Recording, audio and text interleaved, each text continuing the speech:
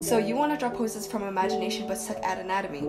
Here's my anatomy course, part 2. Now to understand the torso and the abdomen, I'll be using the bean model. The ribcage and pelvis can be simplified into two circles, with the pelvis being a little bit shorter and wider depending on the body proportions. Now the torso also includes skin and guts in between. Notice how it bends and twists. Remember to still look for the line of action. Here I'm looking for the line of action in the spine. When the body twists and turns, different plane changes can occur. Look for lines that signal plane changes, such as along the chest and spine. Also keep in mind that when the body compresses on one side, it will stretch on the other side. The more the circles overlap, the more foreshortening there is.